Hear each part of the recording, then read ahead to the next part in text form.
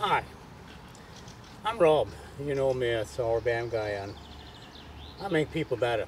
That's what I do. And I wanted to welcome you to Future Golf Instruction. If you don't know it, modern golf instruction and alternative golf instruction is a conceptual framework, which means that it can't correlate what you're doing with your body and the golf swing. That means you're going to struggle.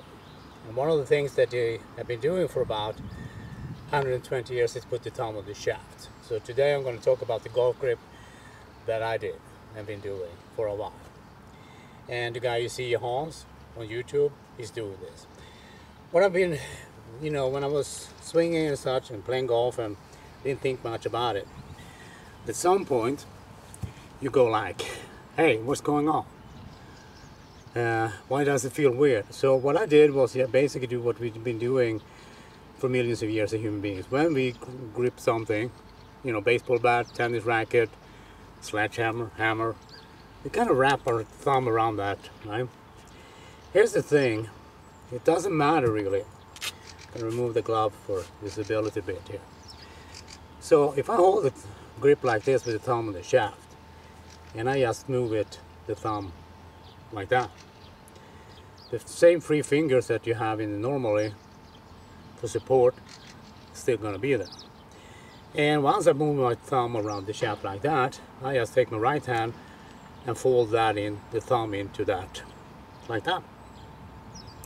And I use two fingers on the shaft, and I use two fingers as a double overlap. That's what I do. And as everything we do, when you do something for the first time, it's gonna feel weird, strange, awkward, and maybe even feel wrong. But like everything we do, once you've done it for a week or two, it feels normal. Now, what happens in the modern golf grip is that since the hand wants to do this through impact, it wants to turn over.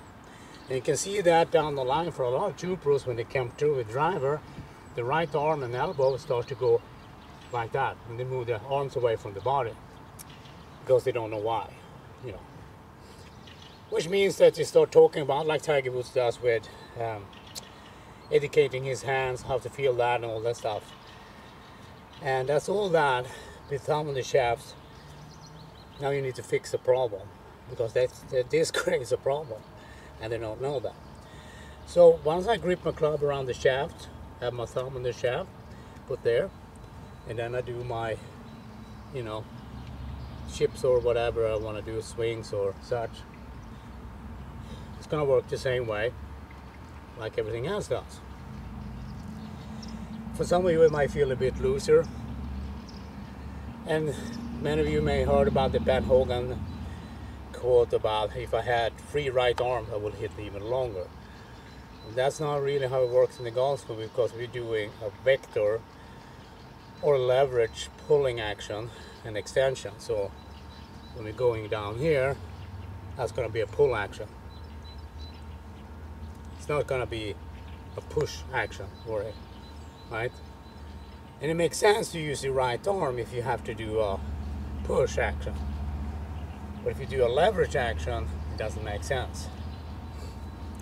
So that's how I do my grip. Wrap around the thumb, put it over here, get used to it. And then you have to use thicker grips. I haven't changed this grip yet. I forgot, I didn't buy enough last year. I bought this. It's a thicker grip. This is a jumbo size actually. And this fits my hand much better than this one. This is a little bit thinner. And you have to experiment on your own. Try different sizes, maybe the tape under and all that stuff. Wraps, you may need more wraps around it and all that stuff. But basically find a way to, because of how you build and all that stuff, to get that. Because the left hand and arm, is what keeps things going anyway.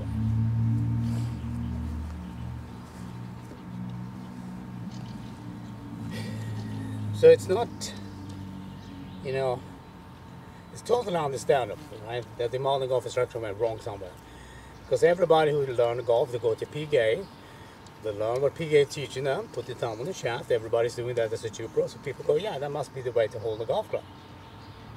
And if someone is doing something different like I am here and teaching people, why would you want to do this? because this allows you to do something that you can't do with the modern golf grip.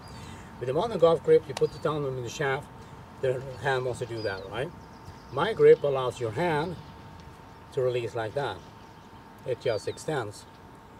It just extends. You don't need to manipulate that in the downswing.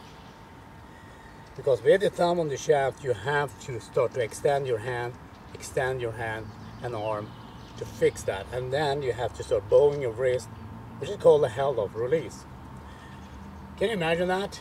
You're a tour pro like Brooks Koepka, Tiger Woods, you're inspired, you know. And then you don't understand, this creates a problem that you need to fix. And if you want to have a natural release, you use my grip, because that allows you to, all this extension happens naturally, without, you know, manipulation or such. It's a natural release.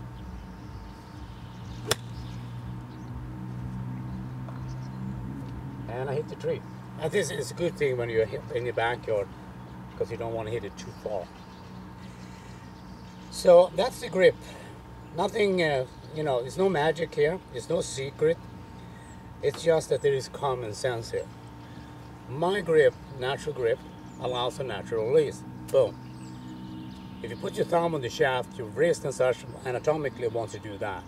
Now you've got a problem, because if you don't do this correctly, because this adds more timing, more coordination, and then you'll hook it.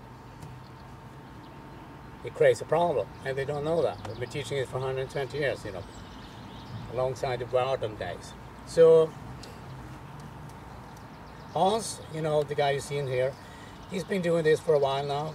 It took some time, because he's not, you know, when he had his grip, when they changed his grip for him, he made sure the tape under the grip, you know, around the shaft, was aligned in a specific angle. So when he gripped it, he felt it, you know, and he had the perfect grip and all that stuff.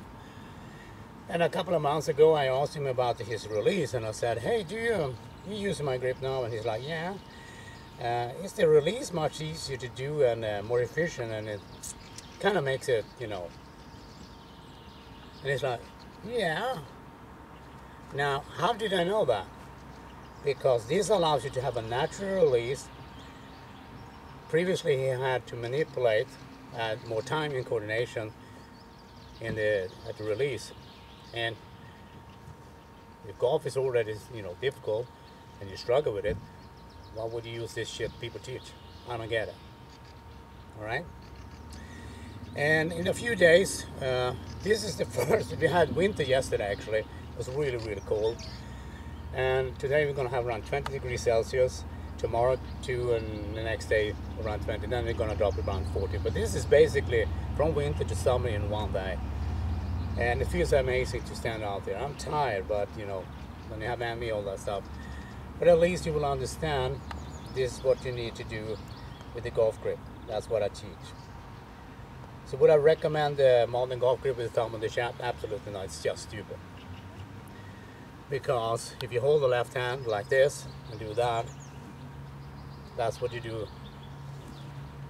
That's normal when you wrap your head around that. If you just put your thumb on the shaft, it will feel limited. It teaches you limitation, that you lose power, you lose accuracy, because it added timing, coordination, all that shit. And they haven't figured that out in 120 years. So, with me, since I make people better, you get the future golf instruction that will change how you understand the golf swing, because I can correlate this with the body. And I'm gonna release the takeaway, you know, or the backswing information in a video, I don't know when, but I'm probably gonna shoot it in the next few days, because, you know, the weather is very nice, and hopefully it's not that much of a wind and, you know, stuff like that. So there's something to look forward to. Anyway, this is the common sense. I don't do, you know, guesswork. I don't do concept, because concept doesn't work. Because you have to understand, everything we do in life requires skills. But people have learned to think that you have to be talented, you know, you have to have a magic gift from birth or something like that. It's not how it works. Everything we do is a skill. And if the instruction is given is bad, which is this in golf, then you have to guess how to do it, and because you don't have the skill, because they can't teach us the skills. And one of those skills I'm going to teach is how you do a takeaway. And I can ask you this question: what is the first thing you have to do in the takeaway? I'm not going to say what it is. You can figure that out, or think about it. What is the first thing we have to do in the takeaway or the backswing? We're setting up. Okay, what is the first thing I have to do from here? Most people have no idea. Golf instructor doesn't know that either, usually. There might be some that figure it out in a way, but then they make it complicated anyway. So anyway, hope you enjoyed this. As I said, I make people better. That's what I do. Future golf.